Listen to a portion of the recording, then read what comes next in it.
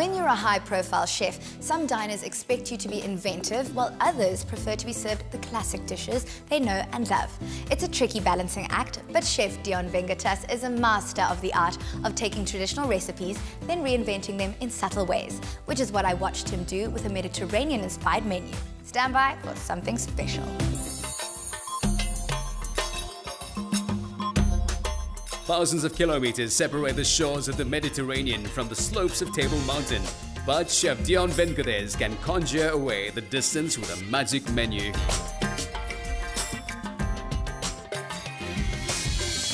When I think Mediterranean, I think of the sun and dancing, gorgeous people and delicious food. Well, today on Mela, I've got two of those things covered as I'm about to cook with Chef Dion Vengetass. Dion, what are we doing today? Hello. It's all about Mediterranean food today. Ah. Fresh, crisp, clean, lively, all up in your face. Beautiful. I'm keen, let's do it. You're gonna make a Tabbouleh salad. Very simple, clean flavors that are just all mixed together, but very fresh and sort of vibrant and lemony and zesty. We're gonna do a Greek lamb with some flavors that come from Turkish and around those areas. But it's a nice slow-baked lamb neck that we bake in yogurt and salt. It's quite phenomenal. And then for dessert, we're going to Italy and we're doing a ricotta dessert with a bit of macerated dates and some honey. So I also mixed a bit of Middle Eastern in as well to give that bit of ricotta lift and some flair. Bellissimo. So we are traveling together today. Let's do it. Okay, let's do this. Traditionally, we use bulgur wheat inside. I try to keep the entire salad gluten-free, so I've used millet. It's a pulse that I've just boiled and then salted the water lightly until it sort of swells up completely. Does that mean it's a protein if it's a pulse? Yes. Okay. So what you want to do with your millet, the main ingredients in it is all the others. And then the bulgur wheat or millet, as I'm using in this case, literally just sticks to all the ingredients that you add to it. We've got some coriander freshly chopped, a lot of herbs in this here. It's basically like a herb and tomato salad. All the tomatoes. Look at those colors. If you do have a lot of tomatoes in season, you have various types and they all have different sort of layers of flavors. Some are acidic, some are like plum, some are like eating an apple, literally. Try to use as many various different types of tomatoes as possible. Cucumber, I like the crunch that it offers in that watery sort of crisp, fresh texture as well. Some of the diced red onion, but I've lightly salted them as well, so it brings out more of that pungent onion flavor. Mint, again, lots of herbs. And then your parsley. Which has been chiffonade. Yes, chiffonade. Chiffonade. Just to give it a test and see that we're on the right track, that there's not too much of everything. The millet is just sort of clinging to each of the ingredients and not the main ingredient inside. Green onion, scallions or spring onion, whichever you like. All the same, just different words. Just in terms of your seasoning, I've taken a bit of smoked paprika, which is not classically used inside. It gives it that beautiful undertone of a smokiness where you're trying to mysteriously find out where is this coming from. The sesame seeds, a lot of them. I like the crunch and that light toasted sesame flavor that goes through the actual dish. White pepper, about a teaspoon of it. It adds great value to the dish entirely. And then just a bit of sea salt. Lastly, lots of lemon. And then olive oil. Don't be shy with olive oil as well. We are cooking Mediterranean food. And then just gently mix it together. You mind passing that bowl to me, please? Not at all. This is exactly what you're looking for.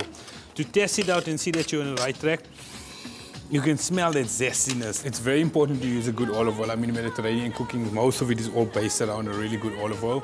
And you want to get that sort of grassy smell from your olive oil. That will be a good sign. You know when you're a kid and you rolled in the grass and that deep smell of it, freshly cut grass, that's what you're looking for. And then it's just to plate it up. So easy. I never taste. Yes.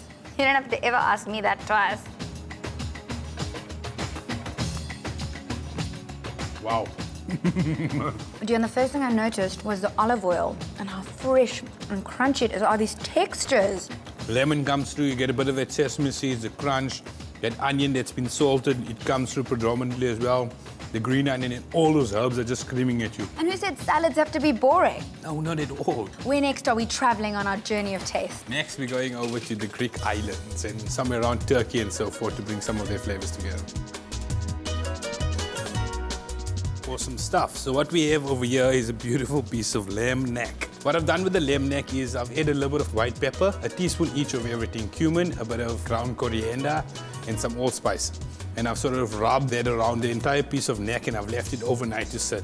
It has to sit for about 24 hours, and then those flavors sort of seep into the fat of the lamb, which is very important, because the next step is sort of gonna take a lot of flavor from the top or outer layer of the neck when we're cooking it, and we want all of the spices to have penetrated inside of the actual lamb before that. So I got 750 grams of salt over here and 500 grams of yogurt over here. You literally just want to combine the two together until you get to the right consistency. So always add a little bit at a time, because if you add too much, you can't really take it out. Okay, once you have this sort of wet sea-sand consistency, then you literally just want to cover the entire piece of neck. I've never seen this. I've never imagined this. I just recently thought of using the yogurt because I always use water and salt to make the actual crust, and I was like, oh, think about Greek cooking and Mediterranean cooking, and this idea of when we marinate biryani and so forth, it's sort of the bacteria and enzymes in the yogurt penetrate through the actual piece of meat, and you can look at it through a heat detector and you'll see how it actually penetrates all the way through to the center of it. So it's the best thing to use for marinade. So I was like, I'm going to be cooking the thing for 12 hours at 90 degrees. So imagine it cooking while it's sort of like penetrating to the piece of meat. So I'm going to get all those salts that's mixed through with the yogurt inside of that meat. It might seem like it's a little bit wet in the beginning. Don't be afraid of it. Don't add more salt. Just sort of work with it in this texture and try to get it all around, because once you start cooking it, the salt's harden up. Okay. And the yogurt sort of drops to the inside of the lamb. And then you have this beautiful crust around it. Turns into this rock-hard consistency. So once you have all of your yogurt and salt mixture done, is to pop it into the oven. I usually put it at 90 degrees for 12 hours in the oven. So you can easily prepare this on a Friday, start seasoning it up with all of your spices, and play around with the spices. Whatever you'd like to eat with lamb, put it in. You want to put some mint in there, you want to put rosemary and garlic, do as you please. Because that's just the flavor at the end of the day. Due to it being such a lengthy process, I mean, cooking 12 hours, I've decided to make one in advance. Would you mind passing it over there, please? So I didn't know what this was when I saw it. There we go. It did look quite weird. It is the actual lamb, believe it or not, encased into the sort of salt crust. Shall we open this, baby? Yes. So I usually use my sharpening steel. If you've got a little small mallet, it could work as well, or the back of a spoon. But at times, the crust is really, really hard. You just want to gently scrape all of the salt off. Can you smell those flavors? Those aromas have just caught me in the nose, and I just want to leave with this piece of meat. There's a plate behind you. Would you mind passing it, please? And we gently pick it up. So now we just got to like sort of open it up and pull the bones out. And then you're just left with clean, lean lamb flesh. This is falling apart. My mouth is watering so much. We're going to go on to seasoning the actual rocket. Still a bit of paprika, touch of white pepper, and then a good amount of salt. Some olive oil, liberally. Very generous. We like the grassy flavor. And then just to mix it up a little bit. Once your leaves are dressed, then it's literally just to start the assembling process. We're going to take our pita. I've taken the pita bread and I've just put them on top of a grill. And just grilled it very harshly so it sort of puffs up lightly. It opens the inside of it. I'm going to start with some of the hummus. Very little bit at the base of each side.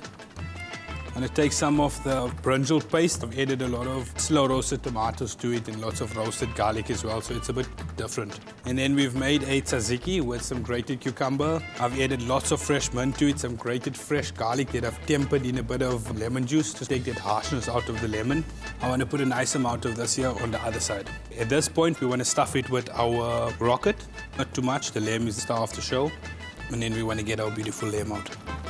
Try to pull them, but not to pull them into small pieces. You want actual chunks of it in. And now what I want to do is just add a bit of the olive, caper and pickled onion right on top of it. So every bite that you're going to get is going to start off with this. Yeah. And then just a bit of tahini on top of it. But also, if you've noted, everything's layered. So in every bite, you're going to get a bit of everything. And that would be your pita. Thank you. I'm so happy right now. I can imagine us in Greece with the sun and the beach, these flavors. Okay, but now we actually have to have dessert. Oh yeah, of course, let's do that. Where are we whisking off to for dessert? We're going all the way to Italy, but it's with a twist. So the dessert time. We're gonna make something a bit unusual. It's a traditional kind of Italian dessert. Use a nice fresh ricotta that's freshly made.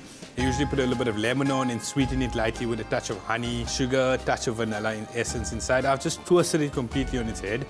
I've made my own fresh ricotta. When I make my mozzarella, then I use the whey to sort of make a second batch or get a good batch of ricotta out of that. To start the actual dessert, what we're going to do is I've got 100 grams of fresh cream. I've added a teaspoon of vanilla essence and just a touch of caster sugar to lightly sweeten it. I don't want it sweet at all, and I just want to whisk this up. You always want to whisk it like you're drawing an 8. Check how quick it's whisking up. I have been whisking incorrectly my entire life. And you can see it lightly firming up already. Stop just before it starts stiffening up. And you get like pieces that sort of fall. Okay. That's perfect. At this point, you want to start with your honey. So just use a pellet knife. Just a little bit of honey. We want to add some of the lemon zest. It's important that the lemon zest is freshly zested just as it goes into the cream, because you get it fresh lemon. It's locked into the actual whipped cream. On the fine side of your grater, just in one motion.